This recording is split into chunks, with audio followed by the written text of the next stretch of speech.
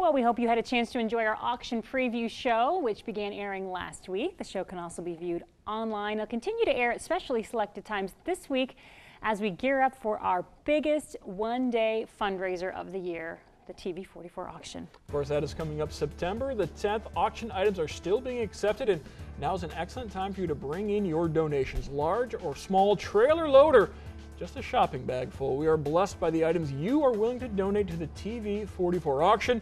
Speaking of donations, we're going to tell you a little more about some of the items that have just arrived in the past few days. That's right. Much thanks to Chris Conley, whom we introduced you to earlier this year in connection with the Kirkmont Center and camping facility. He worked to get all of these donations available. A week stay at the Habitat House at the Kirkmont Center. The center sits on 274 acres and has 7 miles of trails to explore. But that's not all.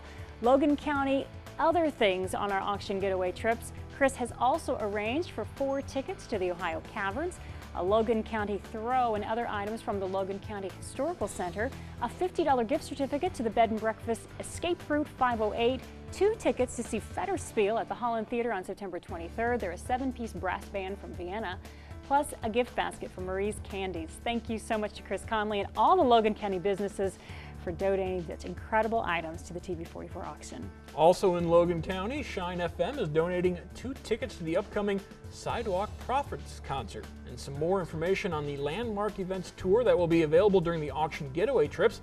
This is called Civil War in the West. It's a multi-day, multi-site tour. Landmark Events creates historical tours that are presented from a biblical standpoint. They promote their events as family-friendly events where you learn, visit historical sites, but can do so in the presence of like-minded individuals.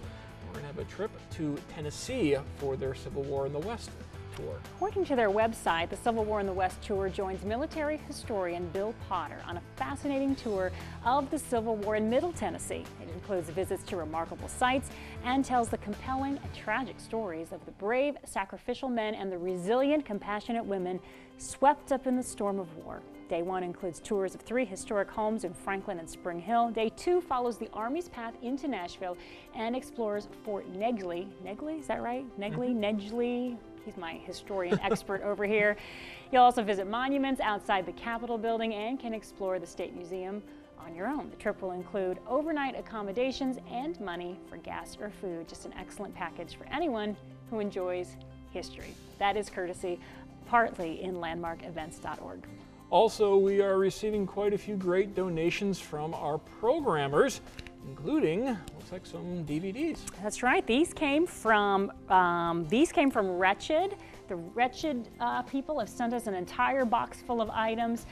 Andrew Womack's ministry has already sent us a bunch of items as well, and we've heard from a lot of our other programmers who are just overjoyed to be supporting TV44 with our auction endeavor. So if you have any program on our station that you enjoy, come out to TV44. It could be a great opportunity to get just a great package. These are all DVDs, lots of books, very nice resources here. Yeah, be sure to visit WTLW.com regularly to view our updated pictures of donated items. Also, donations are now accepted 5 days a week, Monday through Friday, 10 a.m. to 3 p.m.